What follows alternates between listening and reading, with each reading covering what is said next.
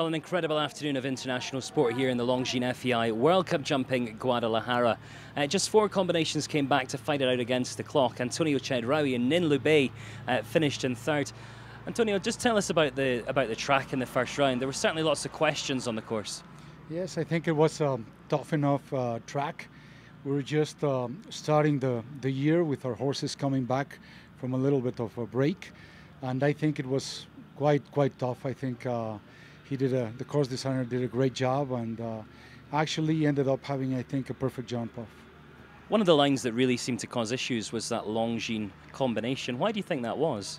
It was a little bit downhill, and coming from 7 strides on the turns was a little bit difficult. You had to be patient and let it come.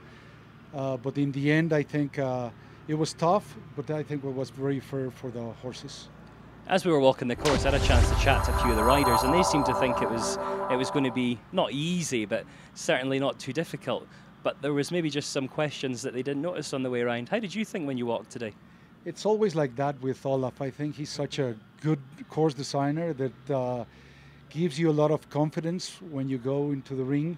Then you find out that you really have to ride it if you want to go clear. I think he did an amazing job. And finally, if you could come in again, do you think you could do anything different to try and keep that rail up? I think so. Probably I would have taken a little bit more time, no? But in the end, you never know. I was trying to win the class. Well, fantastic to have you with us. Antonio Chedraui then finishing third here in the Longines FEI World Cup jumping in Guadalajara.